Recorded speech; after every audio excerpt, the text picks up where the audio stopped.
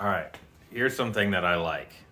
It is a dropper popper from Arbor Scientific. I found one of these at a trade show and I had to find more. Took a little work, so I'll make sure to put the link in the description. But it's just a really cool little fidget. So I'll give you a closer look later, but let me just show you real quick what it does.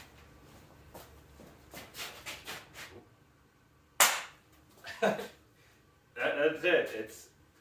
Let me get it again. Pop. It has a very, very satisfying pop when it hits. And yeah, I just think it's really cool. So yeah, let me give a closer look of the dropper popper from Arbor Scientific. Well, one more.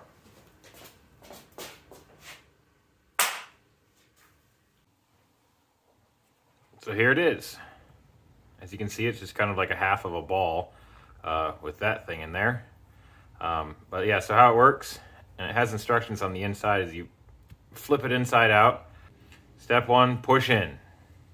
Step 2, spin. And step 3, drop flat. Now the spin is very subtle. Like you just give it just a tiniest little twist as you're dropping. It does not have to be much. It just helps keep it flat when it hits. And then you saw the rest. I'm not going to do it here because it's going to jump up and break my camera.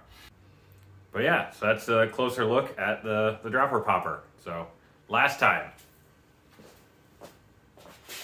Whoa. Ta-da!